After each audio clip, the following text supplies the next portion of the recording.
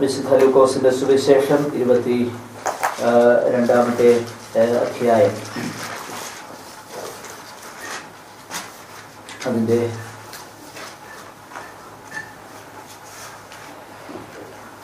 31-ാമത്തെ വാക്യം വായിക്കും. 31-32. ശിമോനെ ശിമോനെ, സാത്താൻ നിങ്ങളെ കോതമ്പ് പോലെ പാറ്റേണ്ടതിന് കൽപ്പന ചോദിച്ചു.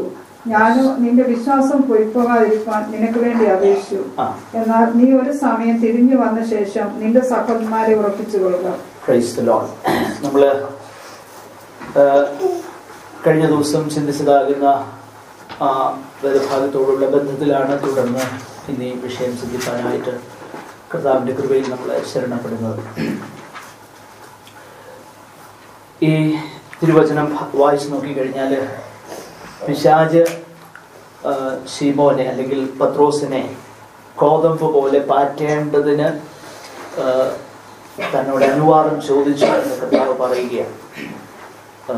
ഈ വാക്യം തന്നെ വായിച്ചാൽ അത് ഞാൻ ഇതിനു മുമ്പ് പല പ്രാവശ്യം പറഞ്ഞിട്ടുള്ള വിഷയമാണ്. എന്നാലും വീണ്ടും ആവർത്തിച്ച് പറയട്ടെ. ഈ വാക്യം വായിച്ചാൽ തന്നെ മനസ്സിലാകും,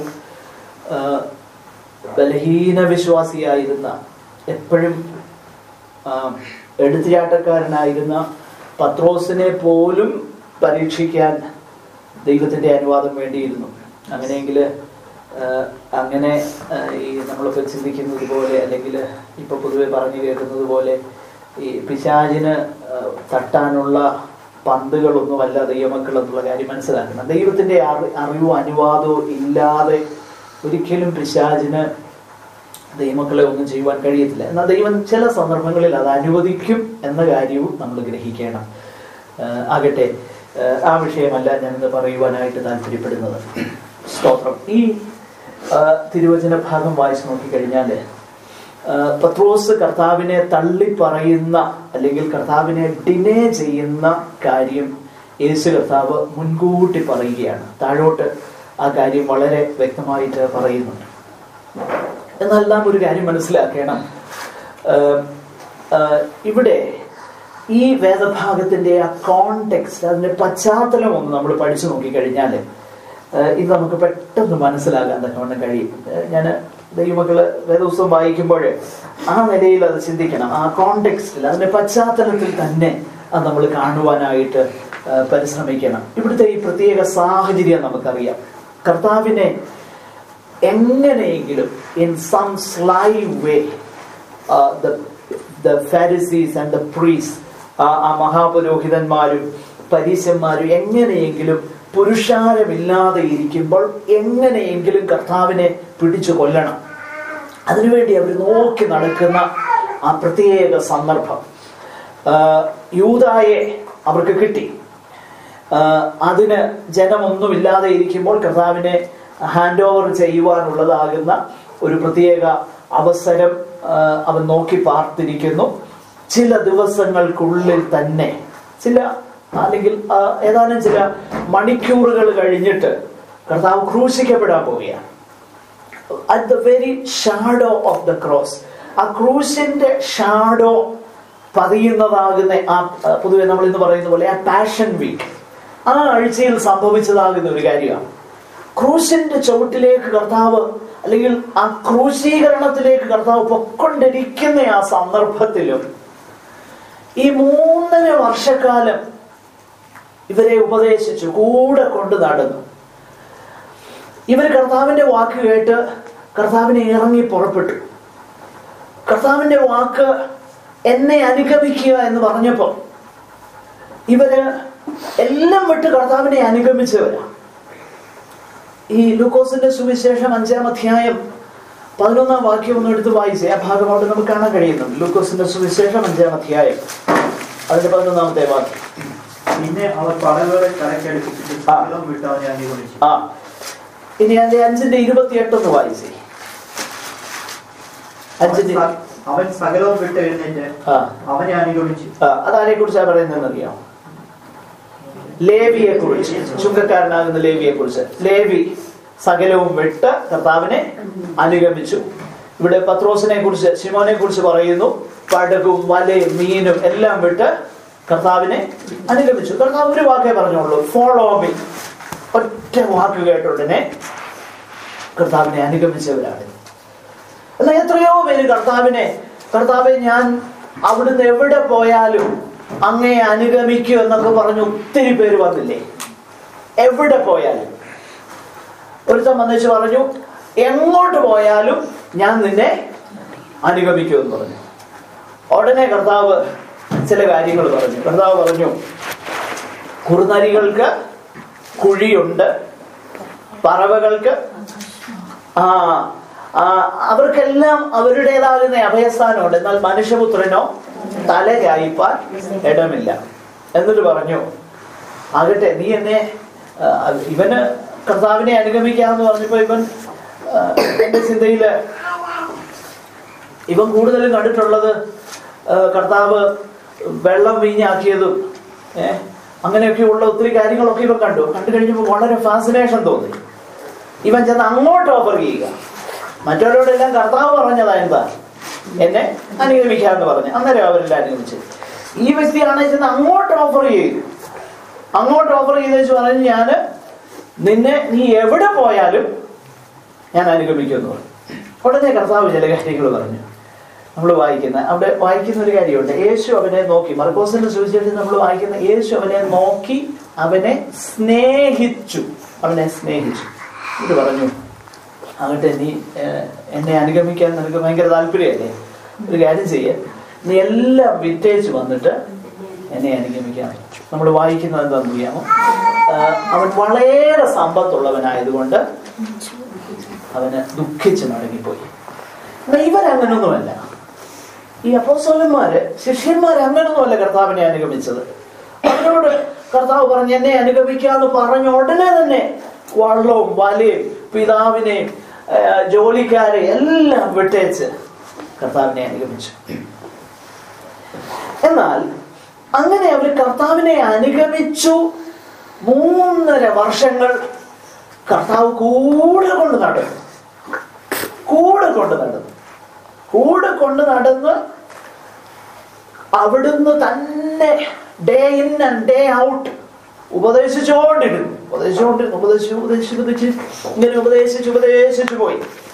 പല സന്ദർഭങ്ങളിലും ഇവർക്ക് കാര്യമായിട്ടൊന്നും ഇത് പിടികിട്ടിയതായിട്ടൊന്നും നമ്മൾ വായിക്കില്ല. കാരണം ഒരിക്കൽ കർത്താവ് പറഞ്ഞു, പരീശന്മാരുടെ ഒക്കെ പുളിച്ച മാവ് സൂക്ഷിച്ചു കൊള്ളാൻ പറഞ്ഞു. ഉടനെ അവർക്ക് തിരിഞ്ഞെന്നറിയാം, അപ്പം നമ്മൾ മറന്നുപോയത് കൊണ്ടാണ് അവനങ്ങനെ പറയുന്നത്. പ്രിയമുള്ളവരെ, ഈ കർത്താവ് ഉപദേശിച്ചിട്ടും മനസ്സിലാകാത്ത ഒത്തിരി പേരുണ്ടെന്നുള്ളത് എനിക്ക് വായിച്ചപ്പോൾ എനിക്കൊരു സന്തോഷം തോന്നി. പിന്നെ പൗലോസ് പ്രസംഗിച്ചിട്ടും ഉറക്കം തൂങ്ങിയവരുണ്ടെന്ന് വായിച്ചപ്പോഴും എനിക്ക് അന്നേരം സന്തോഷം തോന്നി. അപ്പൊ ഏതുമില്ലാത്ത ഈ ഉള്ളവൻ പറഞ്ഞാൽ മനസ്സിലാകുന്നില്ലെന്ന് പറഞ്ഞാൽ അതിനകത്ത് എന്തോ അതിശയിക്കാൻ എന്ന് ഞാൻ ചിന്തിച്ചു. എനിവേ, എന്റെ വിഷയം അതല്ല, ഞാൻ മുമ്പോട്ട് വരട്ടെ. അപ്പൊ കർത്താവിനെ ഇവർ അനുഗമിച്ചു. എന്നെ അനുഗമിക്കാന്ന് പറഞ്ഞ കർത്താവിന്റെ ആ വാക്കിന് എപ്പോഴും ഒരു ശക്തി ഉണ്ടായിരുന്നു, ഒരു കമാൻഡിങ് പവർ ഉണ്ടായിരുന്നു. ഫോളോ മീ, എന്നെ അനുഗമിക്കുക. ഒറ്റ വാക്കേ പറഞ്ഞുള്ളൂ, കൂടുതലൊന്നും പറഞ്ഞില്ല. അതിന് കണ്ടീഷൻസ് ഒന്നും വെച്ചില്ല, അതിനെ ഒന്നും ക്വാളിഫൈ ചെയ്യുന്നില്ല. നിങ്ങൾ വന്നാൽ ഇന്ന് തരാമെന്ന് ഒന്നും പറഞ്ഞില്ല. എന്നെ അനുഗമിക്കുക. അവരെല്ലാം വിട്ട് കർത്താവിനെ അനുഗമിച്ചു. ഈ 3.5 വർഷം കർത്താവിന്റെ ഒപ്പമായിരുന്നു. പലപ്പോഴും പറഞ്ഞ കാര്യങ്ങൾ മനസ്സിലായില്ല. ഇതെല്ലാം കർത്താവ് ഇവിടെ കൂടെ കൊണ്ട് നടന്നു. എന്നാൽ ഇവിടെ നമ്മൾ വായിക്കുന്നതാകുന്ന ഒരു പശ്ചാത്തലം എന്താണെന്നറിയാമോ? ഇവിടെ ഇവരെല്ലാം വിട്ട് കർത്താവിനെ അനുഗമിച്ചെങ്കിലും കർത്താവ് എല്ലാം വിടുക എന്ന് പറഞ്ഞപ്പം എല്ലാം വിടാനാ പറഞ്ഞു. കർത്താവ് പറഞ്ഞു, അപ്പനെ അമ്മയും മാത്രമല്ല, വസ്തുവകയും മാത്രമല്ല, പിന്നെ തന്റെ ജീവനെ കൂടെ പകയ്ക്കാത്തവൻ എനിക്കെന്തല്ല യോഗ്യനല്ല. ജീവനെ കൂടെ പകയ്ക്കുക എന്ന് പറഞ്ഞാൽ അതിന്റെ അർത്ഥം എന്താണ്? പ്രിയമുള്ളവരെ, നമ്മളൊരു കാര്യം മനസ്സിലാക്കണം. ഈ കർത്താവിനെ ജീവനേക്കാൾ അധികം സ്നേഹിക്കുന്നവരെ നിത്യത കാണത്തുള്ളൂ.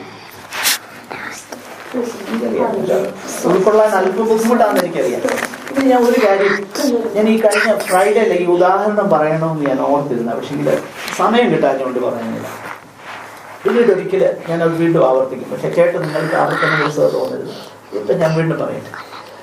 ഈ എൻ്റെ മനസ്സിലേക്ക് കടന്നു വന്ന ഒരു ചെറിയ ഉദാഹരണം, ഈ ഒരു വലിയ മൾട്ടിനാഷണൽ കമ്പനി, ഭയങ്കര ഒരു മൾട്ടിനാഷണൽ കമ്പനി, അവർക്ക് അവരുടെ ഹൈ പോസ്റ്റ് ഒരു 5-10 പോസ്റ്റ് ഉണ്ടെന്നിരിക്കട്ടെ, നല്ല സ്ഥാനം, അത്രയും സ്ഥാനം ഫില്ല് ചെയ്യാൻ വളരെ ഏബിളായിട്ടുള്ള 10 പേരെ അവര് എല്ലാ ഇന്റർനാഷണലി എല്ലാ പേപ്പേഴ്സിലും അങ്ങനെയുള്ള മാധ്യമങ്ങളിലൊക്കെ അവര് അഡ്വർടൈസ്മെന്റ് ചെയ്തു. ഇന്ന ക്വാളിഫിക്കേഷൻസ് ഉള്ളവര് ഇന്ന ഓരോ രാജ്യത്തും അവരുടേതാകുന്ന സെന്ററിൽ റിട്ടേൺ എക്സാമിനേഷൻ ഉണ്ട്. അപ്പൊ അതിനുവേണ്ടി നിങ്ങളുടെ ആപ്ലിക്കേഷൻ തരണം. ഒത്തിരി ആപ്ലിക്കേഷൻസ് വന്നു, 1000കണക്കിന് ആപ്ലിക്കേഷൻസ് വന്നു. സങ്കല്പം അതുപോലെ 1000കണക്കിന് ആപ്ലിക്കേഷൻസ് വന്നു. ഈ 10,000-കണക്കിന് ആപ്ലിക്കേഷൻസ് വന്നതിൽ അതിന്റെ ഗവേണിംഗ് ബോർഡും അതിന്റെ ഇന്റർവ്യൂ ബോർഡും എല്ലാം ഇരുന്ന് അവർ ഷോർട്ട് ലിസ്റ്റ് ചെയ്ത് സങ്കല്പിക്കുക, 5000 പേരെ വേൾഡ് വൈഡ് അവർ ഷോർട്ട് ലിസ്റ്റ് ചെയ്തു എന്നിരിക്കും. 5000 പേരെ ഷോർട്ട് ലിസ്റ്റ് ചെയ്തേച്ച്, ഈ ആപ്ലിക്കേഷനിൽ നിന്ന് 5000 പേരെ ഷോർട്ട് ലിസ്റ്റ് ചെയ്തേച്ച് അവരോട് പറഞ്ഞു, എല്ലാവർക്കും പറഞ്ഞു, നിങ്ങൾക്ക് ഇനി നിങ്ങളുടെ ആപ്റ്റിറ്റ്യൂഡും നിങ്ങളുടെ ജനറൽ നോളജും നിങ്ങൾക്ക് ഈ വിഷയത്തെക്കുറിച്ചുള്ളതാകുന്ന ഗ്രാഹ്യവും ഒക്കെ ടെസ്റ്റ് ചെയ്യാനുള്ളതാകുന്ന ഒരു ടെസ്റ്റ് ഉണ്ട്. അത് ഇന്ന സ്ഥലങ്ങളിൽ നടക്കുന്നതാണ് എന്ന് പറഞ്ഞു. ആ ടെസ്റ്റിന് എല്ലാവരെയും വിളിച്ചു എന്നിരിക്കട്ടെ. 5000 പേര് റിട്ടേൺ എക്സാമിന് വേണ്ടി സങ്കല്പിക്കുക. 50 പേര് പാസ്സായി. 50 പേര് പാസ്സായി കഴിഞ്ഞപ്പോൾ അവരുടെ മെയിൻ ഹെഡ് ക്വാർട്ടറിൽ ഏതെങ്കിലും ഒരു രാജ്യത്ത് സങ്കല്പിക്കുക. വലിയ കമ്പനികളൊക്കെ അങ്ങനെ ചെയ്യാറുണ്ട്. പുറത്തുള്ള ഇന്റർനാഷണലി അവര് ടിക്കറ്റും ഒക്കെ കൊടുത്ത് എല്ലാം ചെയ്ത് അവരെ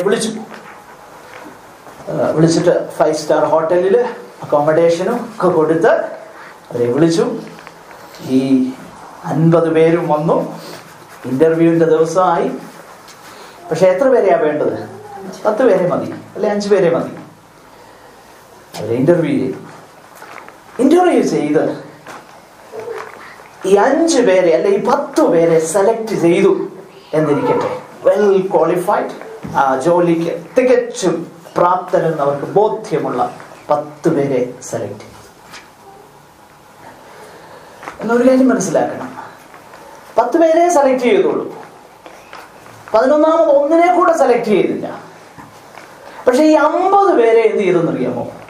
വിളിച്ചു, നല്ല അക്കോമഡേഷനിൽ താമസിപ്പിച്ചു, നല്ല ഫുഡ് കൊടുത്തു, പിന്നെ ആ കമ്പനിയുടെ സ്റ്റാറ്റസ് അനുസരിച്ച് അവർക്ക് നല്ല പ്രസന്റുകളൊക്കെ കൊടുത്തു. അവർക്ക് അങ്ങനെയുള്ളതാകുന്ന പല കാര്യങ്ങളും അവർ കൊടുത്തു. പക്ഷെ സെലക്ട് ചെയ്തത് എത്ര പേരെ ഉള്ളതെന്നറിയാമോ? ഈ 10 പേരെ. ഈ 50 പേരിൽ വന്നവരില് പലർക്കും ഭയങ്കര സന്തോഷമായി പോയി. സന്തോഷം എന്നാ കാരണം? നല്ല ഉഗ്രം 5 സ്റ്റാർ അക്കോമഡേഷൻ, താമസം, ഫുഡ്, നല്ല സമ്മാനങ്ങൾ.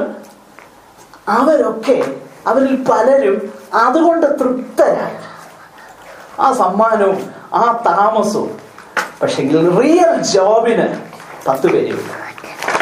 പ്രിയമുള്ളവരെ, ഇങ്ങനെയുള്ളതാകുന്ന ഒരു വ്യക്തമാകുന്ന വേർതിരിവ് സ്വർഗരാജ്യത്തോടുള്ള ബന്ധത്തിലുണ്ട് എന്ന കാര്യം നമ്മൾ മനസ്സിലാക്കണം.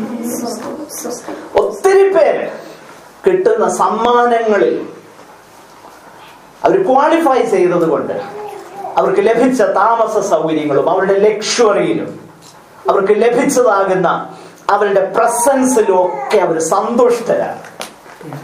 പക്ഷെ റിയൽ ജോബിന് 10 പേരെയുള്ളൂ. അതുപോലെ തന്നെ ഒത്തിരി പേര് വിളിക്കപ്പെട്ടു, ഒത്തിരി പേര് കർത്താവിനെ പിന്തുടർന്നു, ഒത്തിരി പേര് ഈ കാര്യങ്ങളെല്ലാം ചെയ്തു. പക്ഷെ നിത്യ ജീവനിൽ പ്രവേശിക്കുന്നവർ തങ്ങളെ തന്നെ ത്യജിച്ച് കർത്താവിനെ ജീവനു തുല്യം സ്നേഹിക്കുന്നവർ മാത്രമേ നിത്യതയെ കാണുന്നുള്ളൂ. ഇത് വളരെ വ്യക്തമായി നമ്മൾ മനസ്സിലാക്കി. ഇവിടെ എന്താ പ്രശ്നം? ഇവിടെ ഈ പ്രത്യേക സാഹചര്യം നമ്മൾ ശ്രദ്ധിക്കണം. കുഞ്ഞുങ്ങളെ അവിടെ നിങ്ങൾ വഴക്കുണ്ടാക്കരുത്. അവിടെ നിന്ന് ഈ പ്രത്യേക സാഹചര്യം നമ്മൾ ശ്രദ്ധിച്ചു നോക്കിക്കഴിഞ്ഞാൽ, ഞാൻ പറഞ്ഞല്ലോ, ക്രൂശീകരണത്തിന്റെ തൊട്ട് അടുത്ത മണിക്കൂറുകളായി, ക്രൂശീകരണത്തിന്റെ അടുത്ത മണിക്കൂറുകളാണ്. ഈ മണിക്കൂറുകളിൽ ഈ ശിഷ്യന്മാരുടെ ചിന്ത എന്നാണെന്നറിയാമോ? ഒന്ന് ശ്രദ്ധിച്ചേ. നമ്മൾ അത് ആ ഭാഗം ഒന്ന് ശ്രദ്ധിക്കുമ്പോഴേ ആ കാര്യം നമുക്ക് പിടികിട്ടുന്നത്. ക്രൂശിക്കപ്പെടാൻ പോകാം ഗുരു. ഇത് കർത്താവ് വ്യക്തമായും അല്ലാതെ ആവർത്തിച്ച് പറഞ്ഞു. ആവർത്തിച്ചിട്ട് പറഞ്ഞ സന്ദർഭങ്ങളിൽ ഒന്നും ഇതവർക്ക് പിടികിട്ടില്ല എന്നുള്ളത് വളരെ വ്യക്തമാണ്. എന്നാ ഈ പറയുന്നതെന്ന് അവർ ചിന്തിക്കുന്നത് നമ്മൾ കാണുന്നുണ്ട്. എന്നാൽ ഈ സന്ദർഭത്തിൽ ഇവരുടെ ചിന്ത എന്നാ? 24 മുതൽ വായിച്ചത്, നമ്മൾ വായിച്ചതാകുന്ന ഭാഗം 24-ാമത്തെ വാക്യം മുതൽ.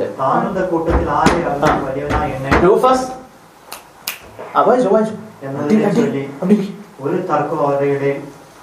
തർക്കവും അവരുടെ ഉണ്ടായി. അവൻ അവരോട് പറഞ്ഞത്, ജാതികളുടെ രാജാക്കന്മാരോട് കർത്തൃത്വം നടത്തുന്നു, അവരുടെ മേൽ അധികാരം നടത്തുന്നവരെ ഉപകാരികൾ എന്ന് പറയുന്നു. നിങ്ങളോ അങ്ങനെയല്ല. നിങ്ങളിൽ വലിയവൻ ഇളവനെ പോലെയും നായകൻ ശുശ്രൂഷിക്കുന്നവരെ പോലെ ആകട്ടെ. നോക്കുക, ഇവിടെ പ്രിയമുള്ളവരെ, ഇവിടെ കർത്താവ് ക്രൂശിക്കപ്പെടാൻ പോകുന്ന ആ സന്ദർഭത്തില് ഇവരുടെ ഇടയിലെ തർക്കം എന്നായിരുന്നു. ഇപ്പൊ ഇതുകൊണ്ട് മനസ്സിലാകും ഒരു കാര്യം. ഇതിന്റെ പശ്ചാത്തലത്തിലാണ് കർത്താവ് പറയുന്നത്, സാത്താൻ നിങ്ങളെ കോതമ്പ് പോലെ പാറ്റേണ്ടതിന് എന്നോട് അനുവാദം ചോദിച്ചു എന്ന് പറഞ്ഞാൽ, സാത്താൻ ഇങ്ങനെ പാറ്റാൻ സാധ്യത കൂടുതൽ ഒരുക്കി കൊടുക്കുന്നത് ആരാന്നറിയാമോ? നമ്മൾ തന്നെയാണ്. എന്ന് പറഞ്ഞാൽ നമ്മുടെ സ്വയവും നമ്മുടെ സ്വയപ്രശംസയും. അതാ പൗലോസ് കഴിഞ്ഞ ദിവസം നമ്മൾ ചിന്തിച്ചു, ക്രിസ്തുവിന്റെ ശക്തി എന്നെ ആവസിക്കേണ്ടതിന് ഞാൻ പ്രശംസിക്കുന്ന എന്തില്ല? എന്റെ ബലഹീനതയിൽ.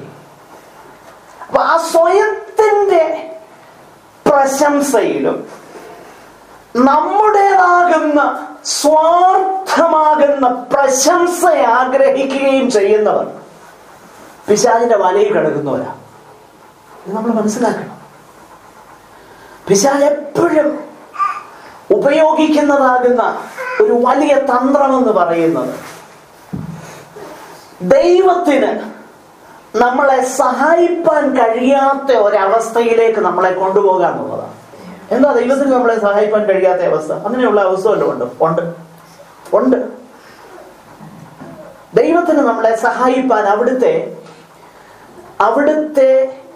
ആ തിരുനാമവും അവിടുത്തെ സ്വഭാവത്തിന്റെയും അവിടുത്തെ നീതിയുടെയും വിശുദ്ധിയുടെയും അടിസ്ഥാനത്തിൽ നമ്മളെ സഹായിപ്പാൻ കഴിയാത്ത സമയങ്ങളുണ്ട്. എന്താ ഞാൻ പറഞ്ഞു മനസ്സിലാക്കാം.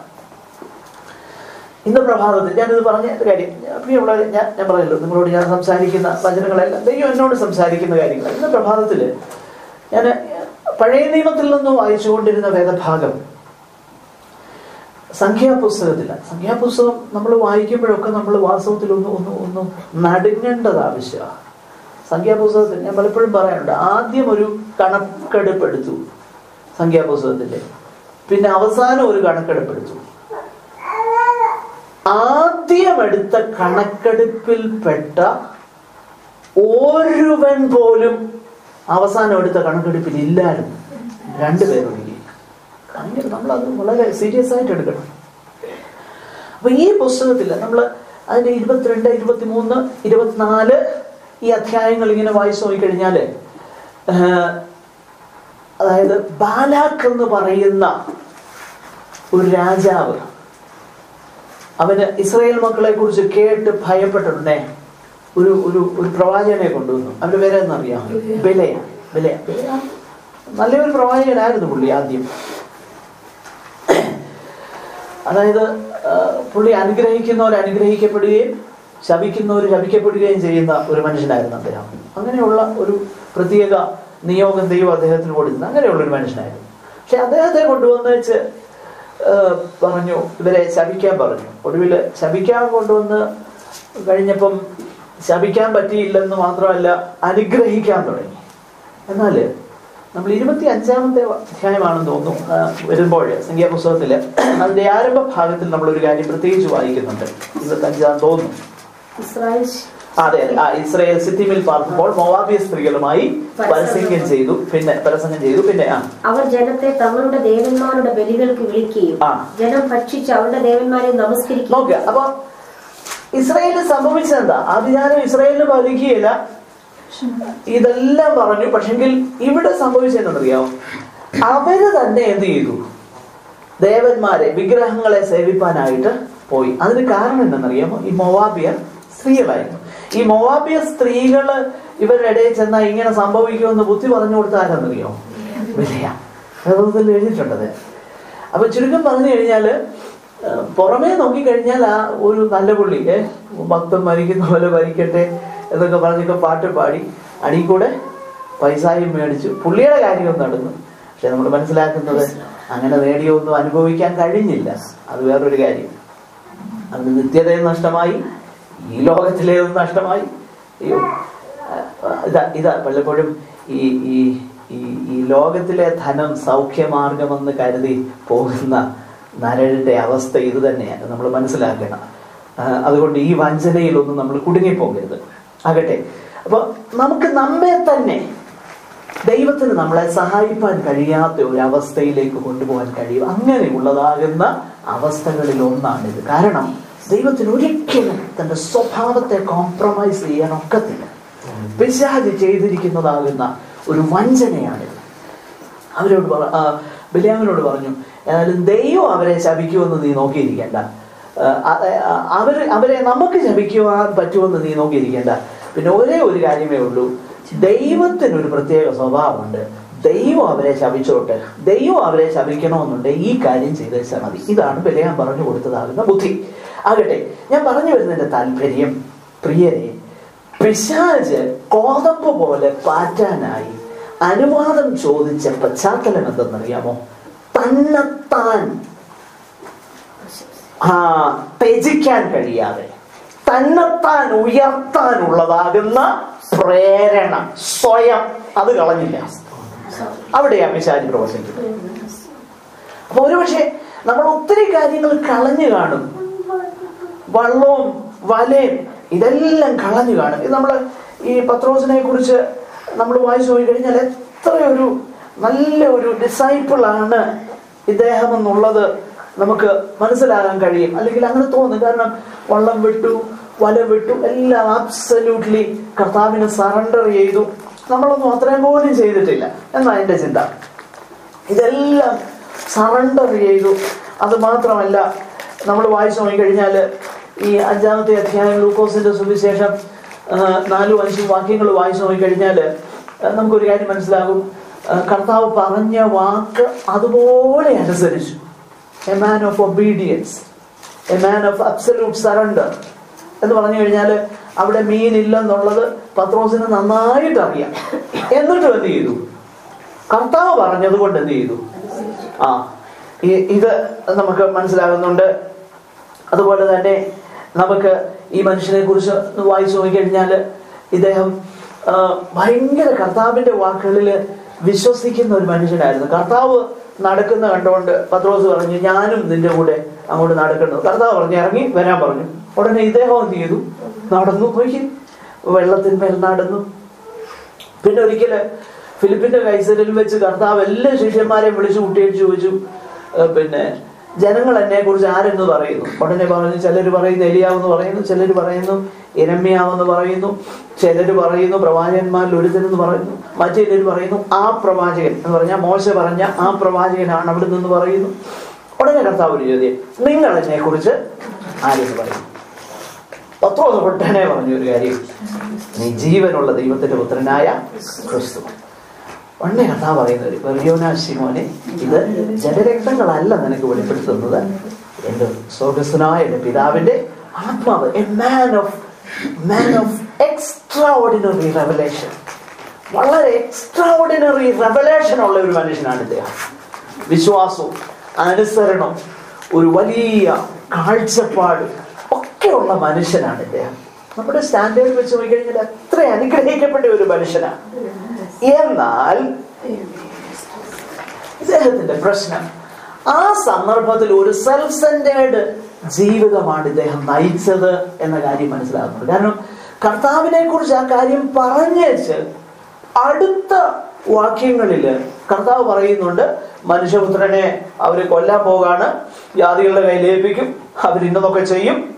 ഉടനെ പത്രോസ് പറയുന്ന ഒരു കാര്യം, കർത്താവേ നിനക്കങ്ങനെ ഭവിക്കരുത്, നിനക്കങ്ങനെ ഭവിക്കരുത്. അപ്പോ ദൈവീക കാര്യങ്ങളെ സ്വന്തമാകുന്ന നിലയിൽ തന്റെ ബുദ്ധിയിൽ കാണാനും അത് പറയാനും ഒക്കെ ഉള്ളതാകുന്ന ധൈര്യം ഉണ്ടായിരുന്ന ഒരു മനുഷ്യനാണ് ഇദ്ദേഹം. ഓക്കെ, അപ്പൊ ഇതെല്ലാം ഉണ്ടായിരുന്നു എങ്കിൽ തന്നെയും നമ്മൾ വായിക്കുന്നത് ആ സ്വയത്തിൽ കേന്ദ്രീകൃതമാകുന്ന ഒരു ജീവിതമായിരുന്നു പത്രോസിന് പലപ്പോഴും ഉണ്ടായിരുന്നു. പത്രോസിനെന്ന് മാത്രമല്ല, ഈ ശിഷ്യന്മാർക്കെല്ലാം അങ്ങനെ തന്നെയായിരുന്നു. ശിഷ്യന്മാരുടെ എല്ലാ അവസ്ഥയും അങ്ങനെയൊക്കെ തന്നെയായിരുന്നു. എന്നാൽ അതുകൊണ്ടാണ് ഇവിടെ നമ്മൾ വായിക്കുന്നത്, നിങ്ങളുടെ ഇടയിൽ അങ്ങനെ ആകരുത്. അപ്പൊ ഈ പശ്ചാത്തലത്തില ഞങ്ങളിൽ ആരാ വലിയവനെന്നുള്ള കാര്യം ഇവരിങ്ങനെ ചിന്തിച്ചുകൊണ്ടിരിക്കുക. പ്രിയമുള്ളവരെ, ഇന്ന് നമ്മളിൽ തന്നെ ഇതൊക്കെ തന്നെയാണ് സംഭവിക്കുന്നത്. നമുക്ക് നമ്മളെ പ്രൊജക്റ്റ് ചെയ്യാനൊക്കെ എന്തൊക്കെ ആവശ്യമാണോ അതെല്ലാം നമ്മൾ സ്വീകരിക്കും. ലോകത്തിന്റെ വഴികളെല്ലാം നമ്മൾ ക്രമേണ ഇങ്ങനെ ഉൾക്കൊണ്ടുകൊണ്ടിരിക്കുക. വാസ്തവത്തില് ഞാൻ ഈ പറയുന്ന കാര്യം എനിക്ക് എൻ്റെ ഹൃദയത്തിൽ വലിയ വേദന ഉള്ളത് കൊണ്ടാണ് ഞാൻ ഈ പറയുന്നത്. ഈ നമ്മളൊരു കാലത്ത്, ഞാനിത് മിക്കവാറും പറയുന്ന കാര്യമാണ്, വീണ്ടും ഈ പറയുന്ന എന്നാന്ന് ചോദിച്ചു കഴിഞ്ഞാൽ എനിക്കങ്ങ് ഭയങ്കര എൻ്റെ ഹൃദയത്തിൽ അത് വളരെ ഒരു ഒരു ഒരു വേദന ഉളവാക്കുന്ന കാര്യമായതുകൊണ്ടാണ്. പലപ്പോഴും ഇന്ന് ഈ കർത്താവ് പറഞ്ഞിരിക്കുന്ന ഒരു കാര്യം, നിങ്ങളുടെ ഇടയിൽ അങ്ങനെയാകരുത്. ജാതികളുടെ ഇടയിൽ അവരങ്ങനെ ചെയ്യുന്നു, അതുപോലെ തന്നെ ലോകക്കാരങ്ങനെ ചെയ്യുന്നു, പരീശന്മാരും ചെയ്യുന്നത് അവര് ഗുരു എന്നും ഒക്കെ വിളിക്കപ്പെടാൻ ഇഷ്ടപ്പെടുന്നു, അങ്ങനെ ചെയ്യുന്നു. അപ്പൊ നിങ്ങളുടെ ഇടയിൽ അങ്ങനെ ആകരുതെന്ന് ശിഷ്യന്മാരോട് വളരെ സ്പെസിഫിക്കലി പറഞ്ഞപ്പോ, ഇന്ന് പലപ്പോഴും നമ്മുടെ ഇടയിൽ ഇതൊക്കെ തന്നെയല്ലേ നടക്കുന്നത്. ഈ ദയവ് ചെയ്ത് എന്നോട് ക്ഷമിക്കണം, ഞാൻ വീണ്ടും അത് ആവർത്തിക്കുന്നതിൽ എന്നോട് ദയവായി ക്ഷമിക്കുക. ഈ റെവറൻ ഡോക്ടർ എന്നൊക്കെ പറഞ്ഞു കഴിഞ്ഞാൽ വന്യനായ ഗുരു എന്നാണ് അതിൻ്റെ അർത്ഥം കേട്ടോ. വന്യനായ ഗുരു എന്നാണ് അതിൻ്റെ അർത്ഥം. റെവറൻ ഡോക്ടർ എന്ന് പറയും. ഈ പദമൊന്നും എടുക്കാൻ ആരെങ്കിലും ലോകക്കാര് റെവറൻ സോ ആൻഡ് സോ എന്ന് പറഞ്ഞോട്ടെ, നമുക്കിത് എടുക്കാൻ പ്രമാണമില്ല. എനിക്കറിയാം, ഇതിപ്പോൾ നിങ്ങളോട് ഇന്നത് പറയാം, നിങ്ങൾ ആരും നാളെ റെഫറൻഡൊന്നും വെക്കാൻ പോകുന്നില്ലെന്ന് എനിക്കറിയാം. നിങ്ങളോട് ഇത് പറഞ്ഞതിൻ്റെ കാര്യമൊന്നുമില്ല. എങ്കിലും ഞാൻ പറയല്ലോ, എന്നെ ദൈവം എപ്പിച്ചേക്കുന്നത്, എനിക്കിപ്പം കുമ്പനാട്ടെ സ്റ്റേജ് ഒന്നും കിട്ടത്തില്ല. എനിക്ക് കിട്ടുന്ന സ്റ്റേജ് മാക്സിമം ഈ 100 പേരുള്ള ഈ സ്റ്റേജേ കിട്ടും. ഈ സ്റ്റേജ് മതി എനിക്ക്, അതിൻ്റെ ആവശ്യമുള്ളൂ. എന്നെ ഇവിടെ ആക്കിയേക്കുന്നത്, ഇവിടെ ദൈവം എന്നെ ആക്കിയേക്കുന്നത്. പിന്നെ കുമ്പനാട്ടെ സ്റ്റേജിൽ ആക്കാണ്, അങ്ങനെ ആക്കാൻ സാധ്യത വളരെ കുറവാണ്. കാരണം ഈ സ്റ്റേജിൽ നിന്ന് അടുത്ത സ്റ്റേജിലോട്ട് പോകണമെന്നുണ്ട് ശരിക്കും പടി വെട്ടിയാലേ പറ്റത്തുള്ളൂ. അതുകൊണ്ട് അങ്ങനെ സാധ്യതയൊന്നുമില്ല, അത് ആവശ്യമില്ല. ഞാൻ പറയാൻ താല്പര്യം, പ്രിയമുള്ളവരെ, കർത്താവ് എന്താ പറഞ്ഞേക്കുന്നത്? നമ്മൾ എൻ്റെ പ്രിയരെ, നമ്മൾ സുവിശേഷം അങ്ങ് വായിച്ചേച്ച് അതങ്ങ് മനസ്സിലാകുക. വേറെ വ്യാഖ്യാനത്തിന്റെ ഒന്നും ആവശ്യമില്ലല്ലോ. കർത്താവ് അവിടെ വ്യക്തമായിട്ട് പറഞ്ഞേക്കട്ടെ. ആരാ വലിയവനെന്ന് ചോദിച്ചുകൊണ്ടിരിക്കും. കർത്താവ് പറയുക, അവരങ്ങനെ നിങ്ങളുടെ ഇടയിൽ അങ്ങനെ ആകരുത്. കാരണം ലോകം എപ്പോഴും അവരുടെ അച്ചീവ്മെന്റിനെ കുറിച്ച് പറയുമ്പോൾ, ഇന്നലെ നമ്മൾ കണ്ടു, ലോകക്കാരെപ്പോഴും പറയുന്നത് കോട്ടയുടെ മോളിൽ കയറി കൊടി കുത്തുന്നതിനെ കുറിച്ചാണ് പറയുമെങ്കിൽ, ആത്മനിയന്ത്രിതനാകുന്ന പൗലോസ് പറയുന്നു, എന്നെ താഴോട്ട് കൊട്ടയിൽ ഇറക്കി വിട്ടെന്നാ പറയുന്നത്. താഴോട്ട് ഇറക്കി വിട്ടു, മതിലിന്റെ മോളിൽ താഴോട്ട് ഇറക്കി വിട്ടു. ഞാൻ എൻ്റെ ബലഹീനതയിൽ. അപ്പൊ ലോകത്തിന്റെ വഴിയും ഞാനിതാ പറഞ്ഞത്, നിത്യതയിൽ ചെല്ലുന്നവർ കർത്താവിനെ അക്ഷയമായി സ്നേഹിക്കുന്നവരെ ചെല്ലത്തുള്ളൂ. സ്വയത്തെ സ്നേഹിക്കുന്നവർ ചെല്ലുമോ എന്ന് എനിക്ക് സംശയമുണ്ട്. കർത്താവ് കരുണ തോന്നി കൊണ്ടുപോകുന്നേ കൊണ്ടുപോട്ടെ, എനിക്കൊരു കുഴപ്പമില്ല, ഞാൻ സന്തോഷിക്കും അതിൽ. കർത്താവ് കരുണയുള്ളവനാണല്ലോ. കർത്താവ് കരുണ തോന്നി എല്ലാവരെയും കൊണ്ടുപോട്ടെന്നാണ് എൻ്റെ പ്രാർത്ഥന. പക്ഷെ എനിക്ക് വേദപുസ്തകത്തിൽ നിന്ന് മനസ്സിലാകുന്നത് അങ്ങനെയല്ല. കർത്താവിനെ അക്ഷയമായി സ്നേഹിപ്പാൻ കഴിയും. നമ്മെക്കാൾ ഉപരിയായിട്ട് കർത്താവിനെ സ്നേഹിക്കണം. അങ്ങനെ കർത്താവിനെ സ്നേഹിക്കാൻ കഴിയുന്ന, അതുകൊണ്ടാണ് ഇവിടെ പറയുന്നത് നിങ്ങളുടെ ഇടയിൽ അങ്ങനെയാകരുത്. അങ്ങനെ അല്ലാതിരിക്കുമ്പോഴാണ് ഈ പ്രശ്നം ഉണ്ടാകുന്നത്. അപ്പോൾ നമ്മളെല്ലാം വിട്ടെങ്കിലും, നമ്മൾ വസ്തുവകകൾ വിട്ടെങ്കിലും, നമ്മൾ ഒത്തിരി കാര്യങ്ങൾ വിട്ടെങ്കിലും, ഏറ്റവും വലിയ ആപത്ത് എന്താണെന്നറിയാമോ? നമ്മള് നമ്മെ തന്നെ വിട്ടില്ലെങ്കിൽ, നമ്മെ തന്നെ ത്യജിച്ചില്ലെങ്കിൽ, നമ്മൾ കർത്താവിനെ ത്യജിക്കും. അതാ സംഭവിക്കുന്നത്. അത് പുറമേ ചിലപ്പോൾ കണ്ടെന്ന് വരത്തില്ല. പുറമേ we may be very much in A church, പുറമേ we may be very much in A ministry, അല്ലെങ്കിൽ പുറമേ നിങ്ങൾ നോക്കിയ വെള്ളയുടുപ്പൊക്കെ ഇട്ട് ഒരു പാസ്റ്റർ ആകാൻ ഞാൻ, പക്ഷെങ്കിൽ ഞാൻ എന്നെ തന്നെ ത്യജിക്കുന്നില്ലെങ്കിൽ ചില സന്ദർഭങ്ങൾ വരും, അന്ന് ഞാൻ കർത്താവിനെ ത്യജിക്കും. ലോകം മനസ്സിലാക്കിയെന്ന് വരികയില്ല, ലോകം അറിഞ്ഞെന്ന് വരികയില്ല. ഞാൻ നിങ്ങളോട് പറയുകയുണ്ടായി, ഞാൻ അടുത്ത കാലത്ത് വായിച്ച ഉഗ്രൻ മനോഹരമാകുന്ന ഒരു പുസ്തകമാണ് 70 Great Christians എന്നുള്ള പുസ്തകം. 70 Great Christians.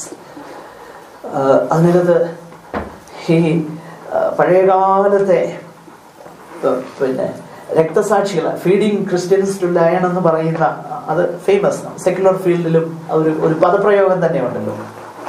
അത് വന്ന അതിൽ നിന്നാണ്. കൈസർമാരുടെ കാലത്ത് അനേക യുവജനങ്ങളെ റോമൻ കൊളീസിയത്തില് അവരൊന്നിച്ചുകൂടി മുട്ടും കുത്തി നിന്ന് അവർ പ്രാർത്ഥിച്ചുകൊണ്ടിരുന്നത് ആ സിംഹം ദൂരെ നിന്ന് വരുന്ന ആ പിക്ചർ, മനോഹരമാകുന്ന ആ പിക്ചറുണ്ട്. മനോഹരമെന്ന് പറയാൻ പറ്റുകയില്ല, വളരെ വ്യക്തമായിട്ട് ആ കാര്യം വ്യക്തമാകുന്ന ആ ചിത്രം. അപ്പോൾ അങ്ങനെയുള്ളതാകുന്ന സന്ദർഭങ്ങളില് അനേകർ പറഞ്ഞതാകുന്ന ഒരു കാര്യം എന്താണെന്നറിയാം? അനേകരോട്, അതായത് ക്രിസ്തുവിനെ ത്യജിക്കാനായിട്ട്. എന്തിനേറെ ഇനി അതിൻ്റെ ഇടയ്ക്ക് ഞാൻ വേറൊന്ന് പറയട്ടെ, കഴിഞ്ഞ 19 നൂറ്റാണ്ടിൽ കർത്താവിന് വേണ്ടി രക്തസാക്ഷികളായവരെക്കാളും കൂടുതൽ പേർ കഴിഞ്ഞ 1 നൂറ്റാണ്ടിൽ രക്തസാക്ഷികളായി. നമുക്കറിയാമോ? ഇത് വളരെ വ്യക്തമായ കണക്കാണ് ഞാനീ പറയുന്നത്. 19 നൂറ്റാണ്ടുകൾ ചേർത്ത് വെച്ചതിനേക്കാളും. കാരണം ചൈനയിലൊക്കെ വില്ലേജ് കണക്കിനാണ് ദൈവമക്കളെ കൊന്നൊടുക്കുന്നത്. ഒത്തിരി പേര്, ആയിരക്കണക്കിന്, ലക്ഷക്കണക്കിന് പേര് കഴിഞ്ഞ 1 നൂറ്റാണ്ടിൽ രക്തസാക്ഷികളായി. ഈ സന്ദർഭങ്ങളിലൊക്കെ വിശേഷിച്ച് റുമേനിയ കമ്മ്യൂണിസ്റ്റ് അധീനതയിലുണ്ടായിരുന്ന ആ സ്ഥലങ്ങളിലൊക്കെ ഒത്തിരി പേര് അവരുടെ നമ്മളും ആ ഒരു ഘട്ടത്തിലെത്തിയാൽ എന്ത് സംഭവിക്കുമെന്നും പറയാൻ പറ്റില്ല. ചില ക്രിസ്തുവിനെ പിന്നെ തള്ളി പറയുന്നു, അതോ ജീവൻ വേണോ? പലരും എന്ത് ചെയ്യുന്നറിയാമോ? പല പ്രിയപ്പെട്ടവരും, നമുക്കവരെ കുറ്റം പറയാനൊന്നുമില്ല, അവര് ആ സന്ദർഭത്തില് ക്രിസ്തു വേണ്ടെന്ന് പറഞ്ഞു. അവർ ചിന്തിച്ച എങ്ങനെയാണ്, പിന്നെ വേണേ എന്ത് ചെയ്യാം, റീട്രാക്ട് ചെയ്യാമെന്ന് അവർ ചിന്തിച്ചു. എന്നാൽ അനേക വിശുദ്ധന്മാര് ആ ഓപ്ഷൻ എടുത്തില്ല. കാരണം എന്നറിയാം? ആ ഓപ്ഷൻ എടുക്കാത്തതിന്റെ കാര്യം ഞാൻ പറഞ്ഞു വരുന്നതിന്റെ താല്പര്യം, ഒന്നുകിൽ നമ്മുടെ തൊലി രക്ഷിക്കണമെന്നുള്ള, എന്റെ സ്വയവും എന്റെ തല ഉയർന്നിരിക്കണമെന്നുള്ള ചിന്ത വന്നു കഴിയുമ്പോൾ ഉള്ളിന്റെ ഉള്ളിൽ നിന്ന് എനിക്ക് അത് തന്നെയായിരിക്കും ബോധ്യം. ഞാൻ എന്നെ തന്നെ ത്യജിക്കുന്നില്ലെങ്കിൽ ക്രിസ്തുവോ നീയോ എന്നുള്ള ആ ഓപ്ഷൻ വരുമ്പോ, ക്രിസ്തുവോ എന്റെ സമ്പത്തോ എന്ന് ചോദിച്ചാൽ ഒരുപക്ഷെ ഞാൻ പറയും വേണ്ട, സമ്പത്ത് വേണ്ട, ക്രിസ്തു മതി എന്ന് പറയും. ക്രിസ്തുവോ അല്ലെങ്കിൽ നിന്റെ മറ്റു ചില കാര്യങ്ങളോ എന്ന് ചോദിച്ചാൽ ഞാൻ ചിലപ്പോൾ പറഞ്ഞേക്കാം എനിക്കതല്ല വിഷയം, എനിക്ക് ക്രിസ്തു മതി എന്ന് പറഞ്ഞേക്ക. എന്നാൽ എന്റെ ജീവൻ നീ ക്രിസ്തു ഏതിലാ തിരഞ്ഞെടുക്കുന്നതെന്ന് ചോദിച്ചാൽ, ഞാൻ എന്നെ തന്നെ ത്യജിച്ച വ്യക്തി അല്ലെങ്കിൽ ഞാൻ കർത്താവിനെ തള്ളി. പത്രോസിന് അതാണ് സംഭവിച്ചത്. കർത്താവിനോട് പറഞ്ഞെന്നറിയോ, നീ എന്നെ എന്ത് ചെയ്യുമെന്നറിയാമോ? തള്ളി പറയും. പത്രോസ് പറഞ്ഞു, ഞാൻ തള്ളിയൊന്നും പറയുകയില്ല. എന്നിട്ട് പറഞ്ഞു, ഇവരൊക്കെ വേണേ എന്ത് ചെയ്യുമെന്നറിയാമോ? തള്ളി പറയും. അവരൊക്കെ വേണേ തള്ളി പറയും. ഈ സ്വയം നിയന്ത്രീകരിക്കപ്പെടുന്ന ആൾക്കാരുടെ വിഷയം എന്താണെന്നറിയാം, അവരുടെ ഒരു പ്രധാന പ്രശ്നം അവർ മറ്റുള്ളവരെക്കാളും സ്പിരിച്വലാണെന്നുള്ള ഒരു ചിന്ത എപ്പോഴും അവരുടെ ഉള്ളിലാണ്. കാരണം ഞാൻ ഉപവസിക്കുന്നുണ്ട്, ഞാൻ പ്രാർത്ഥിക്കുന്നുണ്ട്, ഞാനാണ് അടുത്ത് നടക്കുന്ന ആള്, ഞാനാണ് എന്തോ പറഞ്ഞത്.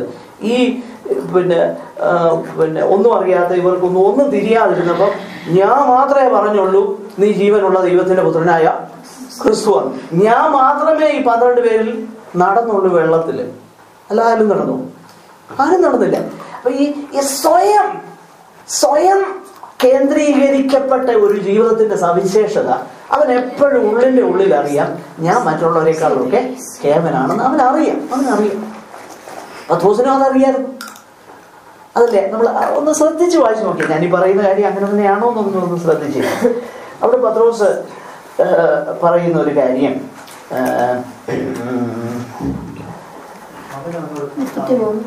33-ാമത്തെ വാക്യം. അവൻ അവനോട്, കർത്താവേ, ഞാൻ നിന്നോടുകൂടെ പടവിലാകുവാനും വലിപ്പാൻ ഒരുങ്ങിയിരിക്കുന്നെന്ന് പറഞ്ഞു.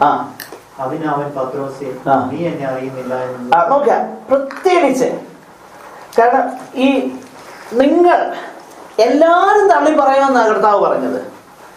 ഉടനെ പത്രോസ് മാത്രമേ പറഞ്ഞുള്ളൂ, എന്തുവാ? ഞാൻ മരിക്കും. എല്ലാരും വേറൊരു ഭാഗത്ത് അല്പം കൂടെ ക്ലിയർ, എനിക്കൊന്ന് മർക്കോസിന്റെ സുവിശേഷമാണെന്ന് തോന്നുന്നു.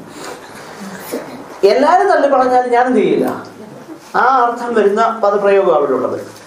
അപ്പൊ പത്രോസിന് അറിയായിരുന്നു ഞാൻ മറ്റുള്ളവരെക്കാളും കേവനാണ് എന്നത് എനിക്കറിയായിരുന്നു. പ്രിയമുള്ളവരെ, ഈ നമ്മൾ മറ്റുള്ളവരെക്കാളും കേവനാണ് നമുക്ക് അറിയാവുന്നത് അത്ര നല്ല ഒരു കാര്യമൊന്നുമല്ല കേട്ടോ. എനിക്കറിയാം ഞാൻ വേറൊരുത്തനേക്കാളും എന്താ കേവന. അതെൻ്റെ ഒരു ശരിയായ സ്വയം ത്യജിക്കപ്പെടാത്തതാകുന്ന ഒരു കാര്യം എന്നെ പഠിപ്പിച്ചുകൊണ്ടിരിക്കുക, എന്നോട് പറഞ്ഞുകൊണ്ടിരിക്കുക. നമുക്ക് ഇന്ന് അങ്ങനെ ബോധ്യം ഉണ്ടെങ്കിൽ ഇന്ന് നമ്മൾ എന്ത് ചെയ്യണമെന്നറിയാമോ? ഞാൻ മറ്റുള്ളവരെക്കാളും കേവനാണെന്ന് നമുക്ക് എല്ലാവർക്കും അറിയാമല്ലോ.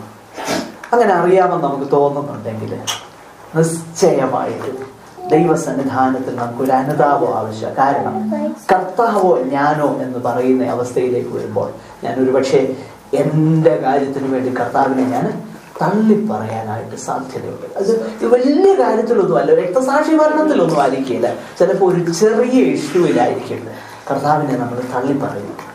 ഇവിടെ പത്രോസ് തള്ളി പറഞ്ഞത് നോക്കിയേ, പിന്നെ വാള് കൈ വെച്ചേച്ച് കഴുത്ത് കണ്ടിക്കുമെന്ന് പറഞ്ഞപ്പോഴൊന്നും അല്ല പറഞ്ഞത്.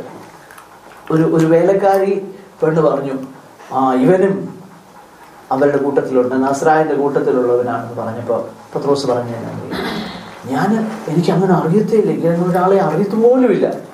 പിന്നെ പറഞ്ഞു, ഇല്ല നിന്റെ സംസാരം കേട്ടാല് അറിയാലോ, നിന്റെ സംസാരം കേട്ട് കഴിഞ്ഞാൽ അറിയാലോ. പിന്നെ ഇക്കാലത്ത് പിന്നെ സംസാരം കേട്ടാലും അറിയത്തില്ലല്ലോ, ഒരുപോലൊക്കെയാ അന്ന് പറഞ്ഞ. പക്ഷെ കർത്താവിന്റെ കൂടെ നടന്നപ്പോ കർത്താവ് പറയുന്ന കുറെ ടെർമിനോളജി ഒക്കെ ഉണ്ടായിരുന്നു. എനിവേ, ഉടനെ പത്രോസ് പറയുന്ന ഒരു കാര്യമുണ്ട്, നീ പറയുന്ന എനിക്ക് തിരിയുന്നേ ഇല്ല. I don't understand what you are talking about. നീ പറയുന്ന എനിക്ക് തിരിയുന്ന പോലും ഇല്ല. പിന്നല്ലേ നോക്കിയേ, ഒരു കാര്യം മനസ്സിലാക്കണം, ഇത് ദൈവത്തിന്റെ മഹാകരുണയിൽ ദൈവം പത്രോസിനെ ആ അവസാനത്ത്, കാരണം കർത്താവിനറിയാലോ, സിൻസിയറായിട്ട് കർത്താവിനറിയാലോ അല്ലേ, ദൈവത്തിന് നമ്മളെ അറിയാം കേട്ടോ. അതൊരു നമ്മൾ വലിയൊരു ആശ്വാസം. നമ്മുടെ ജീവിതത്തിൽ വീഴ്ചകളും ബലഹീനതയിലും ഇല്ലെന്നല്ല, പക്ഷെ ഒരു കാര്യം കർത്താവിനറിയാം, നമ്മൾ നിർമ്മലമായി കർത്താവിനെ സ്നേഹിക്കുന്ന ഒരാളാണോ അല്ലയോ എന്നുള്ളത് ദൈവത്തിനറിയാം. അതോ നമ്മുടെ ആവശ്യങ്ങൾക്ക് വേണ്ടി ഉപയോഗിക്കാനുള്ള ഒരു ബിഗ് ബ്രദർ ആണോ കർത്താവിന് നന്നായിട്ട് അറിയാം. അത് ഈ പത്രോസിനെ സംബന്ധിച്ചിടത്തോളം അങ്ങനെയല്ലെന്നുള്ളത് കർത്താവിന് നന്നായിട്ട് അറിയാം. അതുകൊണ്ടാണ് വീഴ്ച പറ്റിയത് മറയ്ക്കാൻ വേണ്ടിയിട്ട് ആദ്യം വാതുക്കെ വെച്ചാ ചോദിച്ചത്. അപ്പൊ ഇത് ചോദിക്കൂടെ കേട്ടപ്പോ ഇത് അങ്ങനെയല്ലെന്ന് തെളിയിക്കാൻ വേണ്ടിയിട്ട് അങ്ങ് നടുത്തളം വരെ എന്ത് ചെയ്തെന്നറിയാമോ ചെന്നു. അല്ലാതെ അവിടുന്ന് അങ്ങ് പോയത്. അതിലും ഒരുപക്ഷെ കർത്താവ് ഇത് കണ്ടല്ലോ, കർത്താവ് ഇത് കേട്ടോണ്ടിരിക്കുകയല്ലേ. അപ്പൊ കർത്താവ് പിന്നെ ഉള്ളിന്റെ ഉള്ളറിയാമെന്നുള്ളത് പത്രോസിനും അറിയാം. എങ്കിലും ഇല്ലില്ല, അന്നേരത്തെ ഒരു ചെറിയൊരു പെശകാണെന്നൊക്കെ കർത്താവിന് തോന്നിക്കോട്ടെ എന്ന് മനസ്സിലാക്കാൻ വേണ്ടി നടുത്തളം വരെ ചെന്നു. അവിടെ ചെന്ന് കഴിഞ്ഞപ്പോഴാണ് പ്രിയമുള്ളവരെ നമ്മളൊരു കാര്യം മനസ്സിലാക്കണം. നമ്മൾ ഈ എത്ര മറയ്ക്കാൻ ശ്രമിച്ചാലും ഉണ്ടല്ലോ, എത്ര മറയ്ക്കാൻ ശ്രമിച്ചാലും ഇത് ശരി ഏത് മെറ്റലാണെന്ന് ശരിക്കും പ്രൂവ് ആകുന്ന ഒരു സമയം വരും. അവിടെ നമുക്ക് പിടിച്ചു നിൽക്കാൻ ഒക്കെയില്ല, അവിടെ പിടിച്ചു നിൽക്കാൻ ഒക്കെയില്ല. അത് നമ്മൾ മനസ്സിലാക്കണം. അവിടെ തെളിഞ്ഞു എന്താണ് ഉള്ളിലിരിപ്പെന്നുള്ളത്. നീ എന്നെ ത്യജിച്ചു. എന്നാൽ നമ്മളൊരു കാര്യം മനസ്സിലാക്കുന്ന ഒരു കാര്യമുണ്ട്. കർത്താവ് അവിടെ ശിമോനോട് പറയുന്ന ഒരു കാര്യമുണ്ട്.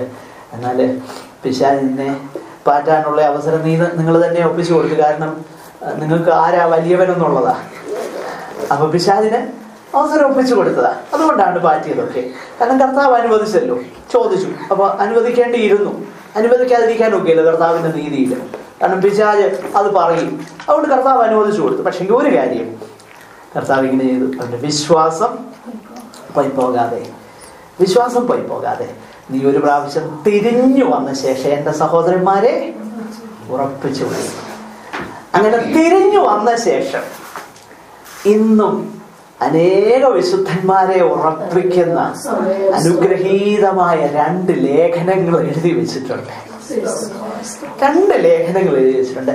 ആ ലേഖനങ്ങൾ വായിച്ചു നോക്കിയാൽ മനസ്സിലാകും ഇപ്പൊ ഈ പഴയ തൻ്റെ ഒന്നും അദ്ദേഹത്തിനില്ല. പറയുന്നത് എന്താണെന്നറിയാമോ?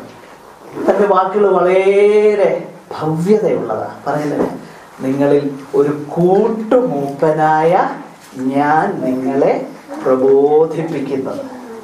കൂട്ടുമൂപ്പനാകുന്ന ഞാൻ. നോക്കി, ഞാൻ നിങ്ങളുടെ ബിഷപ്പാ എന്ന് പറഞ്ഞാണോ പറയുന്നേ? ഇന്ന് അനേകരും പറയുന്ന പോലെ റെവറൻഡ് ഡോക്ടർ പത്രോസ് പറയുന്ന കാര്യമാണോ നമ്മൾ വായിക്കുന്നത്? അല്ല. 1 പത്രോസ് 5-ാം അധ്യായം നമ്മൾ വായിച്ചു നോക്കിയേ. 1 പത്രോസ്. നിങ്ങളിലുള്ള മൂപ്പന്മാരെ ഒരു കൂട്ടുമൂപ്പനും ക്രിസ്തുവിന്റെ കഷ്ടാനുഭവത്തിന് സാക്ഷിയും വെളിപ്പെടുവാനുള്ള തേജസ്സിന്റെ കൂട്ടാളിയുമായി പ്രബോധിപ്പിക്കുന്നു. പഴയ ഞാൻ തള്ളിപ്പറയുകയെന്നൊക്കെ പറഞ്ഞ തന്നിഷ്ടമൊക്കെ ഇവിടെ ഉണ്ടോ? ഇല്ല. തിരിഞ്ഞു വന്ന ശേഷം എന്റെ സഹോദരന്മാരെ ഉറപ്പിച്ചു കൊള്ളുന്നു. തിരിഞ്ഞു വന്ന ശേഷം കർത്താവ് അത് അനുവദിച്ചു എന്നതുപോലെ തന്നെ പ്രിയമുള്ളവരെ, ദൈവം തന്നെ കരുണയിൽ ഇങ്ങനെയുള്ള പല കാര്യങ്ങളും നമ്മുടെ ജീവിതത്തിൽ അനുവദിക്കും. എന്തിനാണെന്ന് അറിയാമോ? മറ്റൊന്നിനും വേണ്ടിയിട്ടല്ല. നമ്മൾ നമ്മെ തന്നെ ത്യജിക്കണം. നമ്മൾ പല കാര്യങ്ങൾ വിടുന്നതിനേക്കാളും ദൈവത്തിന് ഇഷ്ടമെന്നറിയാമോ? നമ്മൾ നമ്മെ തന്നെ ത്യജിച്ച് നമ്മൾ സമ്പൂർണമായി കർത്താവിന്റെ വകയായി. കർത്താവ് ഇൻട്രസ്റ്റഡ് ആയിരിക്കുന്നത് നമ്മക്കുള്ളതിലല്ല, നമ്മിൽ തന്നെയാണ് കർത്താവ് ഇൻട്രസ്റ്റഡ് ആയിരിക്കുന്നത്. നമ്മയാണ് കർത്താവിന് വേണ്ടിയത്. അതുകൊണ്ടാണ് പത്രോസായോട് നമ്മൾ വായിച്ചു കഴിഞ്ഞാൽ ഈ കാര്യങ്ങളൊക്കെ പിശാച് അതായത് കൃപ നൽകുന്നു. അതിന്റെ 5-ാമത്തെ വാക്യം നമ്മൾ വായിച്ചു, 5-5 വായിച്ചു കഴിഞ്ഞാൽ എല്ലാവരും തമ്മിൽ കീഴടങ്ങി താഴ്മ കരുതി ദൈവം നിഗളികളോട് എതിർത്ത് നിൽക്കുന്നു. അയ്യോ, ഇത് തന്റെ അനുഭവം കൊണ്ട് പഠിച്ചതാ. ദൈവം നിഗളികളോട് എതിർത്ത് നിൽക്കുന്ന അറിയാം. നേരത്തെ പറഞ്ഞു, ഞാൻ തള്ളിപ്പറയല്ല, ഞാൻ മരിക്കും, നിന്റെ ഒപ്പം തടവിലാകും എന്നൊക്കെ പറഞ്ഞു. എന്നാൽ തന്നെത്താൻ താഴ്ത്തി കഴിഞ്ഞപ്പോൾ താഴ്മയുള്ളവർക്ക് എന്ത് ചെയ്യുന്നു? കൃപ നൽകുന്നു. അതുകൊണ്ട് താൻ പറയുന്നേ, അവൻ നിങ്ങൾക്കായി, അതുപോലെ 5-6-ാം വാക്യം, അതുകൊണ്ട് അവൻ തക്ക സമയം നിങ്ങളെ ഉയർത്തുവാൻ ദൈവത്തിന്റെ ബലമുള്ള കൈ കീഴ് അവൻ നിങ്ങൾക്കായി കരുതുന്നതാകെയാണ് നിങ്ങളുടെ സകല ചിന്താകുലവും. പ്രിയമുള്ളവരെ, നമ്മൾ നമ്മുടേതല്ലെന്നൊരു ചിന്ത വന്നു കഴിഞ്ഞാൽ, ദൈവത്തിൻ്റെതാണെന്ന് കഴിഞ്ഞു കഴിഞ്ഞാൽ പിന്നെ ബാക്കി സകല കാര്യവും ദൈവം അല്ലേ ചെയ്യുന്നത്. നമ്മൾ എന്തിനാ വെറുതെ മനസ്സ് ഭാരപ്പെട്ട് ബുദ്ധിമുട്ടി. നമ്മൾ കർത്താവിനെ സ്നേഹിക്കാനും ദൈവസന്നിധാനത്തിൽ സമയം ചെലവഴിക്കാനും ഉള്ളതാകുന്ന ആ പ്രഷ്യസ് ടൈം, ആ നല്ല സമയങ്ങൾ നമ്മൾ എന്തിനാ വെറുതെ പാഴാക്കുന്നത്? അവൻ നിങ്ങൾക്കായി കരുതുന്നതാകിയാൽ നിങ്ങളുടെ സകല ചിന്താകുലവും അവന്റെ മേലിട്ടുകൊള്ളി. ഇത് പറയാൻ കഴിയുന്നത് ആർക്കാണെന്നറിയാമോ? ഇത് പറയാൻ കഴിയുന്നത് സ്വയത്തെ പൂർണ്ണമായി വെടിഞ്ഞ് കർത്താവിൽ പൂർണ്ണമാകുന്ന പ്രശംസയുള്ള പൗലോസ് പറഞ്ഞതുപോലെ, ക്രിസ്തുവിന്റെ ശക്തി എന്റെ മേൽ ആവസിക്കേണ്ടതിന് ഞാൻ എന്റെ ബലഹീനതകളിൽ പ്രശംസിക്കും. അവൻ എന്നോട് എന്റെ കൃപ നിനക്ക് മതി, എന്റെ ശക്തി നിന്റെ ബലഹീനതയിൽ തികഞ്ഞു വരുന്നു. സ്തോത്രം. നമ്മുടെ കണ്ണുകളെ ദൈവസന്നിധാനത്തിൽ അടയ്ക്കാം. നമ്മൾ ചിന്തിച്ചതാകുന്ന തിരുവചന ഭാഗം ഇന്നുമായിട്ട് നമ്മൾ ചിന്തിച്ചതാകുന്ന വിഷയം വാസ്തവത്തിൽ ഇത് വെറുതെ എനിക്ക് എന്നോട് ദൈവം സംസാരിച്ച കാര്യങ്ങൾ എൻ്റെ പ്രിയരെ ഞാൻ നിങ്ങളോട് പറഞ്ഞത്. നിങ്ങൾക്ക് വേണ്ടി പ്രസംഗിക്കാൻ വേണ്ടി ഒരു പ്രസംഗം തയ്യാറാക്കിയല്ല ഞാൻ വന്നത്. ഹല്ലേലൂയ. നേരെ മറിച്ച് ഇന്നലെ ഞാൻ ചിന്തിച്ചത് ഇന്ന് മറ്റൊരു വിഷയം സംസാരിക്കണമെന്ന്. എന്നാൽ ഇന്ന് പ്രഭാതത്തിൽ ദൈവം എൻ്റെ ഹൃദയം ആ നിലയിൽ ദൈവത്തിന്റെ പരിശുദ്ധാത്മാവിനെ നയിച്ചതുകൊണ്ട് ഞാൻ മനസ്സിലാക്കുന്നത് പ്രൈമറിലി എന്നോടാണ് സംസാരിച്ചതെന്നും രണ്ടാമത് നിങ്ങളോടാണെന്നുമാണ്. അതുകൊണ്ട് നിങ്ങളോട് സംസാരിച്ചതാകുന്ന ഈ ദൈവവചനത്തിന്റെ മുൻപാകെ നമ്മെ തന്നെ സമർപ്പിക്കാം. കർത്താവിന്റെ ക്രൂശിൽ പ്രശംസിപ്പാൻ, നമ്മുടെ ബലഹീനതയിൽ സന്തോഷിപ്പാൻ. ഹല്ലേലൂയ. നമുക്ക് പുകഴാനൊന്നുമില്ല, നമുക്ക് പുകഴാനായിട്ടൊന്നുമില്ല ഈ ലോകത്തില്. നമ്മുടെ കർത്താവാണ് നമുക്ക് വലുത്. അവിടുത്തെ രാജ്യത്തിന് വേണ്ടി നമുക്ക് നിലനിൽക്കാം. അവൻ നമുക്കായി കരുതുന്നതാകിയാൽ സകല ചിന്താകുലവും അവന്റെ മേലിടാം. സകല ചിന്താകുലവും, എല്ലാ ചിന്താകുലവും. കഴിഞ്ഞ ദിവസം ഞാൻ ആ ഭാഗം വിശേഷിച്ച് 55-ാം സങ്കീർത്തനവും അതിന് ചേർന്ന് ഞാൻ വായിച്ചു. അപ്പോൾ പെട്ടെന്ന് ദൈവത്തിന്റെ പരിശുദ്ധാത്മാവിന്റെ ഹൃദയത്തിലേക്ക് ഈ ചിന്ത കൊണ്ടുവന്നു കഴിഞ്ഞപ്പോൾ ഞാൻ ഓരോന്നായിട്ട് ഇന്ന വിഷയങ്ങൾ ദാറ്റ് ഡിസ്റ്റർബ്സ് മീ ലോർഡ്, കർത്താവേ അത് ഞാൻ അങ്ങയുടെ മേലിടുന്നു. ഓരോന്ന് ഞാൻ ഏറ്റുപറഞ്ഞു. ദൈവവചനം വായിച്ചുകൊണ്ടിരിക്കുമ്പോൾ തന്നെ എന്തോ ഒരു ആശ്വാസവും എന്തോ ഒരു സന്തോഷവും കർത്താവിനുള്ളതാകുന്ന ധൈര്യവും എനിക്ക് കിട്ടിയെന്നറിയാം. ഞാൻ എൻ്റെ ഹൃദയത്തിൽ നിന്ന് എൻ്റെ അനുഭവമാണ് നിങ്ങളോട് ഷെയർ ചെയ്യുന്നത്. ആകിയാൽ നമുക്കും അതുപോലെ തന്നെ ചെയ്യാം. നമ്മുടെ മനസ്സിനെ അലട്ടുന്ന ആ വിഷയങ്ങൾ ഓരോന്നായിട്ട് എടുത്തിട്ട് ഇതെല്ലാം ഞാൻ കർത്താവിന്റെ മേലിടുന്നു. അവൻ നിങ്ങൾക്കായി കരുതുന്നതാകിയാൽ നിങ്ങളുടെ സകല ചിന്താകുലവും അവന്റെ മേലിട്ടുകൊള്ളുകയും. നമ്മുടെ സ്വയം പ്രശംസയ്ക്കായിട്ടല്ല നമ്മൾ ജീവിക്കേണ്ടത്. കർത്താവിന്റെ നാമം നമ്മിൽ മഹത്വപ്പെടട്ടെ. ഈ വചനങ്ങളാൽ നമ്മെ അനുഗ്രഹിക്കട്ടെ.